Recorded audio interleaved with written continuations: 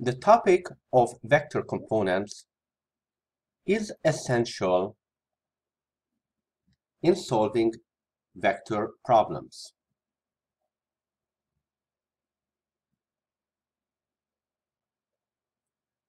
To fully understand this video, make sure to review the topics of trigonometry,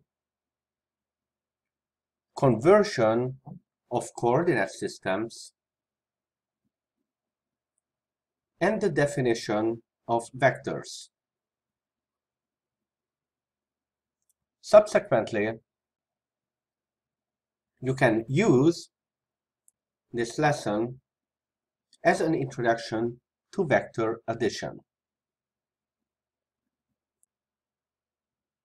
As always, please understand the proper use of the Pythagorean theorem and SOHCAHTOA.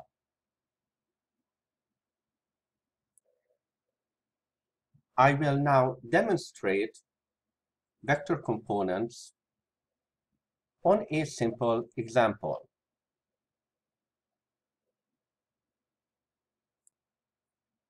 There are two strategies to use, each more useful for certain problems than the other. In the first strategy, we will set up a consistent coordinate system and stick to it throughout the problem. Remember, direction only has a meaning once we have set up reference directions.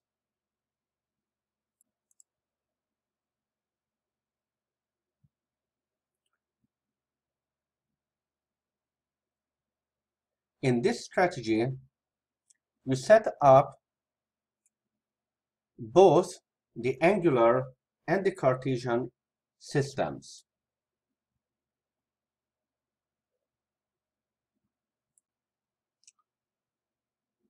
The vector components will refer to the Cartesian representation of the vector.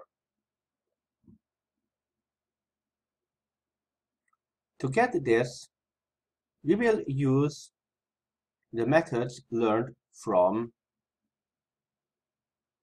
coordinate system conversion.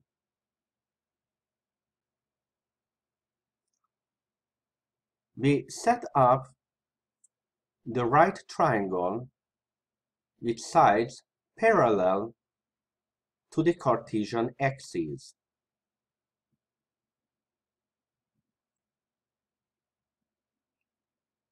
We use SOHCAHTOA to get expressions for those sides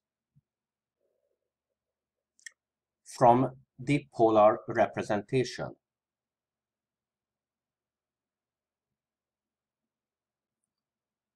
We plug in with units and check that our answer is sensible. In this example, remember that the sides each must be less than the magnitude of the total vector,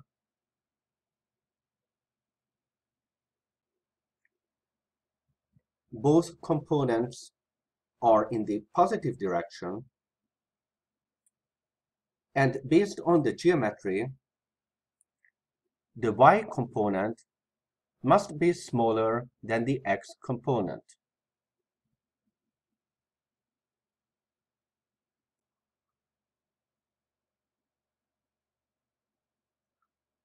Once we have this expression, we are ready to use it in vector addition.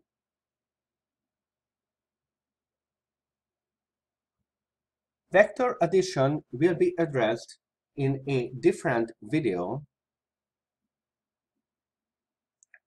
but as an example, here is the use of vector components using a consistent coordinate system in calculating relative position.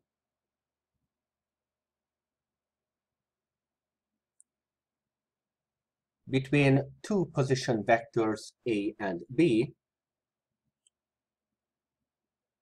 the position of B relative to A, expressed mathematically as B minus A,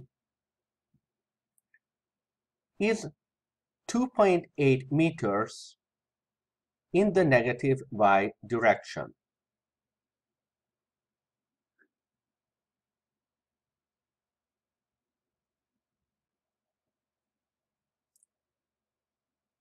Here is an alternative way of handling vector components. In this strategy, we will calculate the magnitudes of the components first and let the physics equations later handle their direction.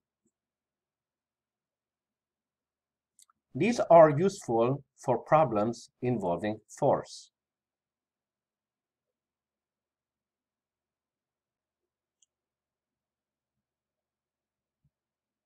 In this strategy, we set up an intermediate coordinate system designated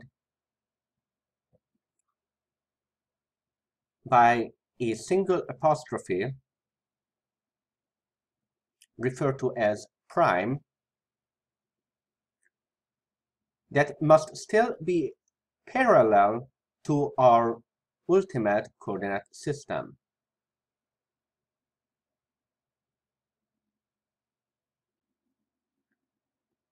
We set up our right triangle along this new coordinate system.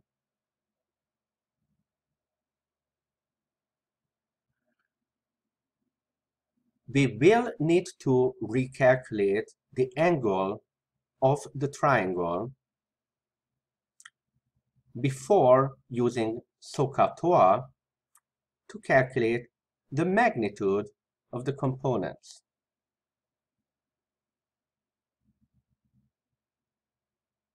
Again, check that the magnitudes of the sides relative to the hypotenuse and to each other are sensible.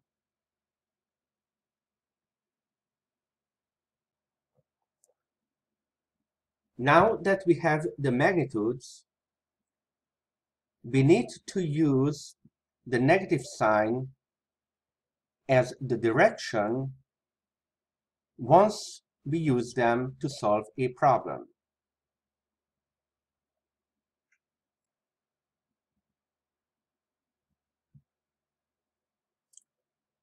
In this example, we are calculating a net force by two forces. The magnitudes are, in the x direction, 2.7 newtons and 2.4 newtons. Because the second force has an x component in the negative direction, we subtract it in the equation.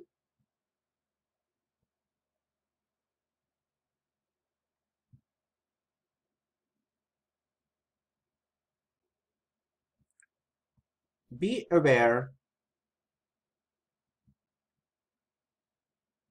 that in later problems, not only must you flip, but you may have to also rotate your coordinate system.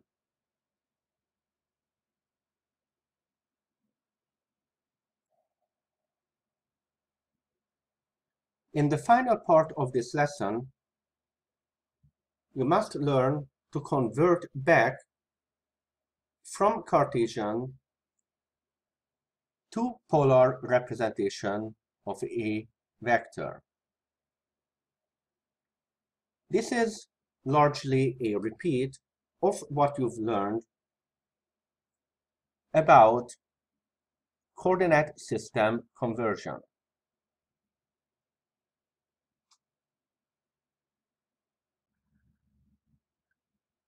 You set up both coordinate systems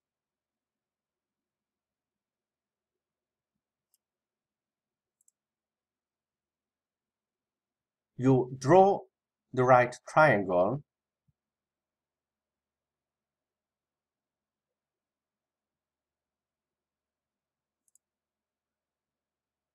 you apply the Pythagorean theorem